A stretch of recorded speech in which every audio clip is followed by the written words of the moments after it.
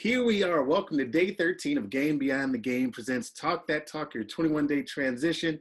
I am your host, Stan Pearson II, where I look to navigate these conversations with professional athletes and helping you find your game beyond the game. All right, and I happen to be here with Prince Daniels Jr., but before I bring him on, I just want to let you all know that this is a pre-recording. We're generally here with you live, but hey, we're not taking a break, but we just want to make sure you all know that you are here with us in spirit right now. And as you watch this, I want you to enjoy this just as if it were live, okay? So now I bring to you all the founder of Game Beyond the Game, Prince Daniels Jr. Prince, how you doing? Man, I'm blessed. I always say that because I really am, and I'm blessed to be able to listen to other athletes' story and listen to how they inspire other people, so other people can inspire towards their greatness and their goals. So I'm thankful, looking to help out every individual, but starting with athletes in the world by sharing our story and giving them some words of wisdom about life. Awesome. Thank you very much. And today we have an amazing guest. We're glad he took the time to spend with us today. We have Mr. Devard Darling, who is a former wide receiver for the NFL after playing college football at Florida State University and Washington State. He was drafted by the Baltimore Ravens and went on to play for the Kansas City Chiefs and Houston Texans. He overcame the personal tragedy of the sudden passing of his identical twin brother, Devon, on the football field during spring practices in 2001 at FSU. He has now devoted his life and to help underprivileged youth achieve their potential, doing community outreach in Houston and the Bahamas. Because of the personal tragedy of losing his twin brother, Darling is a spokesperson for Operation Dehydration, an educational program and seminar for high school and college athletic coaches, players, and parents, raising awareness and educating them on the dangers of dehydration, sickle cell trait, and intense physical activity. Ladies and gentlemen, please welcome Devard Darling. Really clap your hands, stomp your feet. That's what I'm talking. Put your hands together for yourself. You're doing a lot out there. Yeah, man. Yo, having me on. PJ Prince, man, I appreciate all the love, man. And Stan is great getting to meet you and just appreciate the opportunity. And wouldn't be here without my Lord Jesus Christ, man, going through everything I've been through in life and standing here right here. So, definitely got to give praise and thanks, especially during these crazy times, Right. Heck yeah, man. Thank you for, saying that, and certainly, the well wishes, and then also acknowledging, obviously, these crazy times. And you've certainly had some crazy, bizarre, tragedies yourself that you've fought through quite a bit of adversity. So let's, if you don't mind, can we jump right to that? What have been some things that you've overcome that people don't always know? Well, like you said before, passing my identical twin brother, was the biggest blow of my life. Being two young boys from the Bahamas, growing up, just having a dream and a goal of playing American football and getting the chance to move to Houston, Texas in middle school and, represent that H-Town Sugar Land. I see you over there, PJ. That West, baby. We football became life right away for us, man. We knew at a young age that we were determined to take it to that next level. Seeing my mother work hard, single mother raising 5 kids and all that stuff, that whole story. But going on to Florida State, being true freshman, playing as true freshman at Florida State at the year 2000, we one step away from our main goal, and that's making it to the NFL.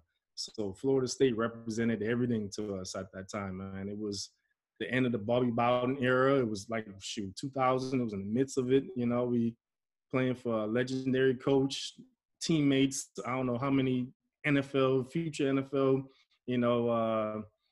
prospects we played with and shared our blood, sweat, and tears with over there, man. It was everything we wanted at the time.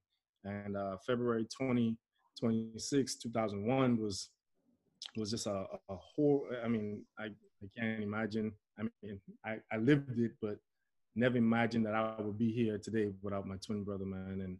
And you know, losing him that way, especially doing something that we loved, working out, working hard, you know, under those circumstances, it was crazy, man. So definitely got through it by going back to my roots, and that's the Bible, the Lord. You know, my grandfather was a Baptist preacher for years in the Bahamas, over 60 odd years in the Bahamas.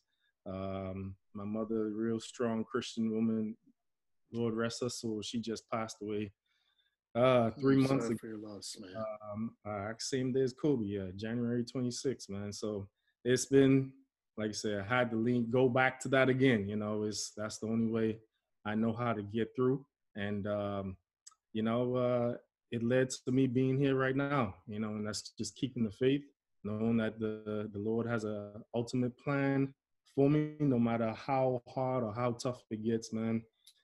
Just keeping that faith and that strength in him and his word. That's what gets me through every day. Now, if you don't mind me asking, obviously transition being a theme, and you have experienced tremendous transitions for a number of reasons. In mentioning your brother and what you experienced at FSU, what made you push forward? That could have also been a time we decided, you know what, I'm good. What made you lean in the other direction? Oh man, it was truly going back to our dreams and our goals as young boys. I remember 8th grade, we lost every game in middle school, man. And me and my twin brother, we cried after every game, you know. And but that year before going into high school, we truly sat down. It was like, this is not ever gonna happen again. This is what we want to do. We are gonna work hard and do whatever we need to do to get to that next level and get better. And at 13 years old, man, we wrote down goals and we put it above our bed. And we read our goals every night and every morning. Slept in the same bed, you know what I'm saying? So Yeah. we'll read our goals every night, every morning. We have a Bible verse above it, and then we'll have our goals down on the poster board academically and what we want to do in sports. And that was the basis of it, man. That was the start. No one had to tell us to do it. It was something we wanted to do. And I remember our friends, man. We had a crew of friends, man. They would walk in our room and they would look up at our goals, man. They started laughing, dying. Oh man! In your face, not in your face. I ain't laughing at us, man. Yo, what y'all doing? Y'all can't, By 10th grade, every single one of them dudes had their goals up above their every single one of them dudes had their goals up above their bed, man. And truly, at that time, man, I said, yeah, I was being questioned. They were saying, hey, these, it was a heart condition that they have, a family heart condition. I had to get poked and prodded by all kinds of cardiologists, see this doctor and that doctor. Florida State didn't want me to play football there anymore.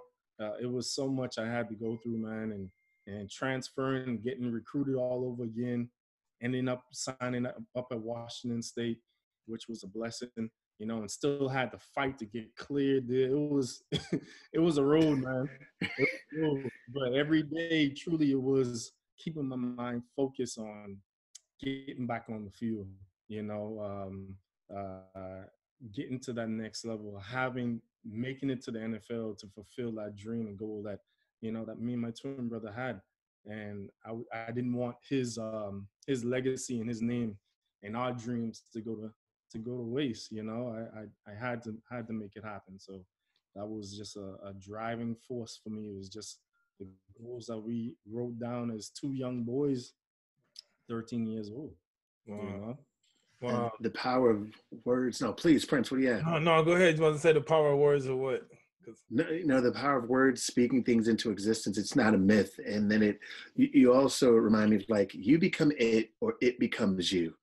And when you mention, you know, writing your quotes up and have the scriptures and your friends coming in the room and them laughing, and that's literally a perfect example of you become it, or they became a part of you all because of your consistency and living into what you wanted to be.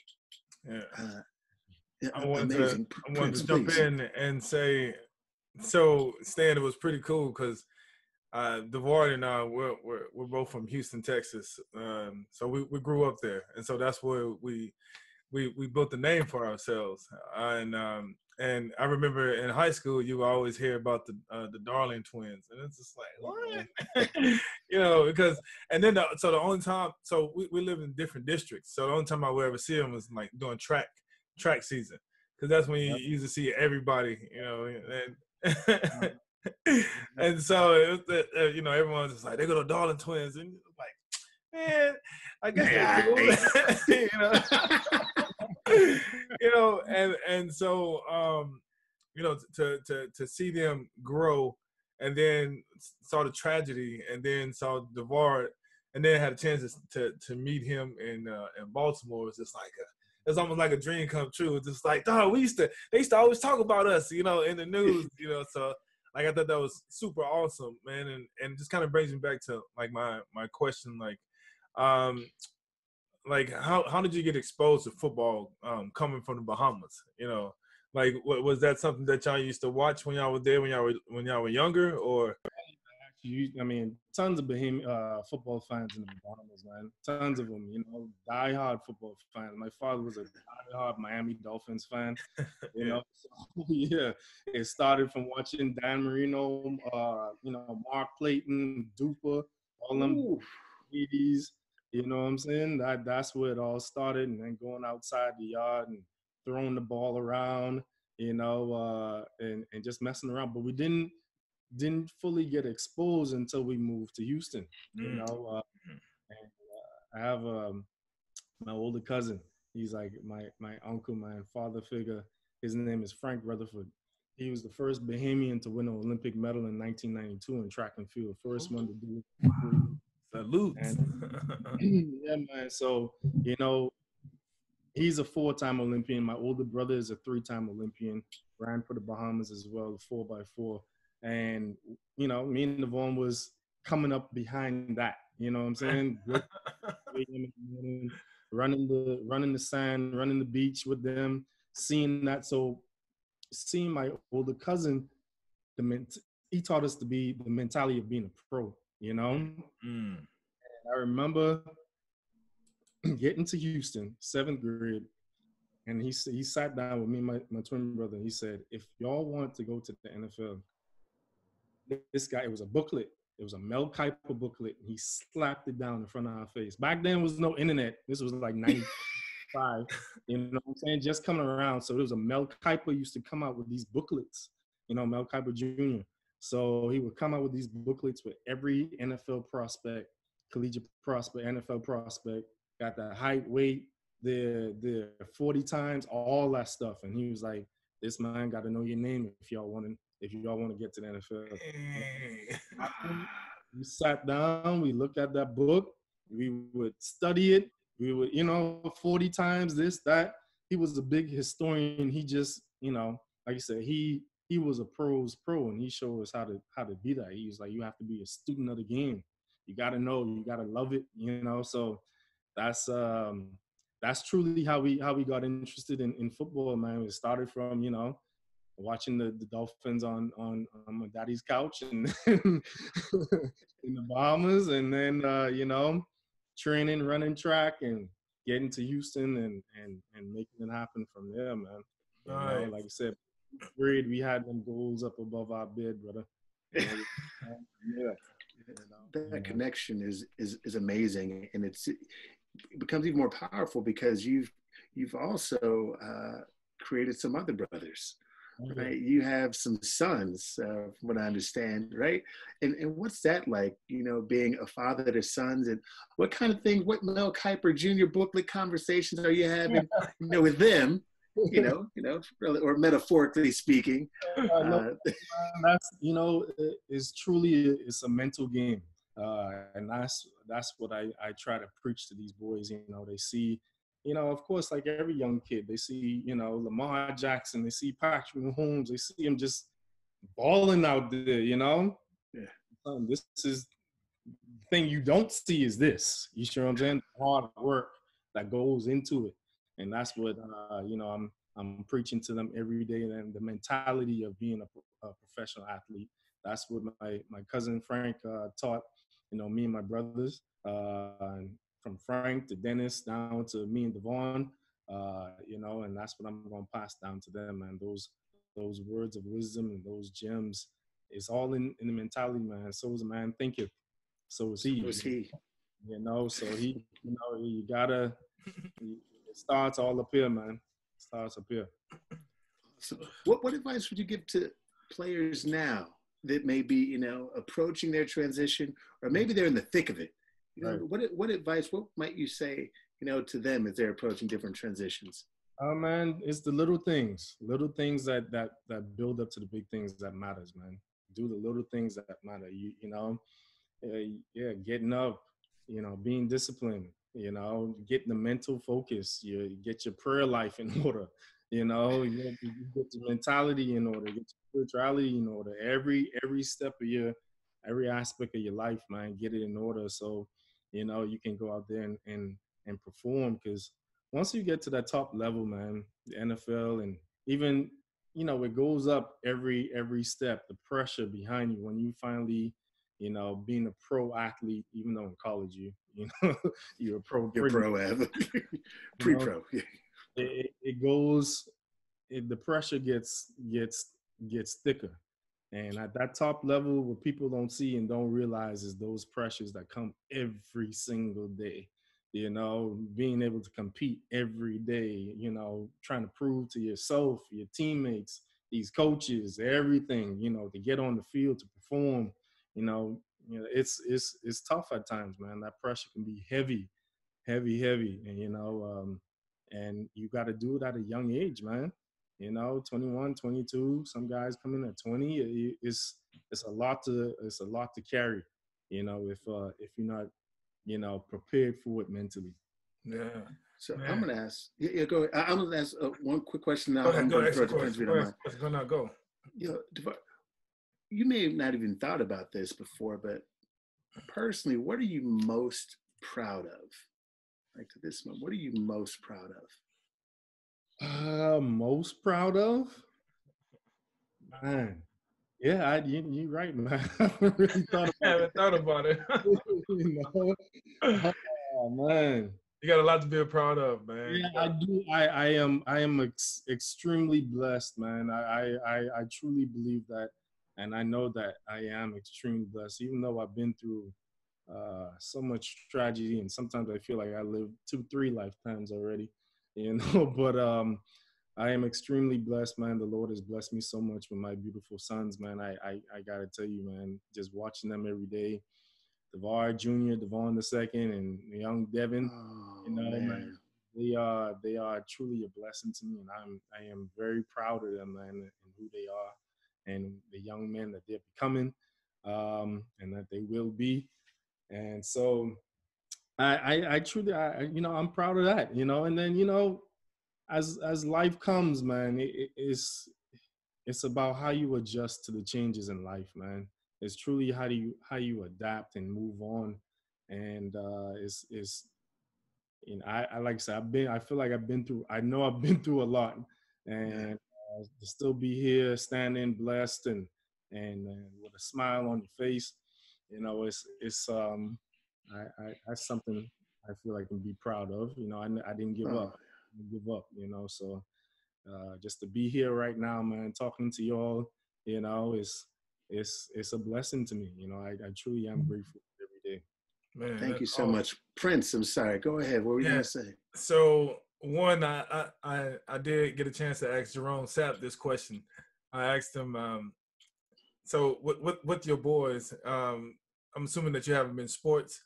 Mm-hmm. So have you ever had one of those moments where you told your son something to make an adjustment and he went out and did it, and it's like he scored a touchdown or he scored a basket or he did something and it made you proud. Like, were you trying to contain yourself? Or were you like, that's my boy right there? Nah, I'm on the sideline. You know, especially, I coach them. Hey, I'm running with him on the sideline. Yeah, that feeling is amazing. I'm telling you, man. That's truly an amazing feeling to watch them, man. And like you said, it's because that's you. That's part of you out there. Yeah. Truly an amazing feeling to see that, man. That's awesome. You were to pass tomorrow, and you had to sit your boys down and give them some advice. What would you give them? What would you say to them? I would tell them, man, just like what I told you. You guys stick in that word. Stick to knowing who you are. You are blessed. You are heir to His throne, child of God. And I tell them this all the time. You're a leader and you're a champion. Y'all are blessed and highly favored. Never forget that. Y'all are black and beautiful. Y'all. I tell them every day, man. They are strong and to be leaders and champions. That's my number one thing I say to them all the time. That.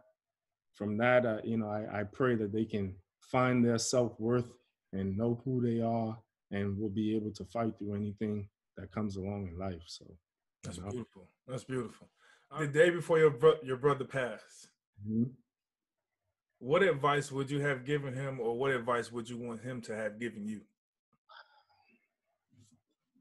I mean,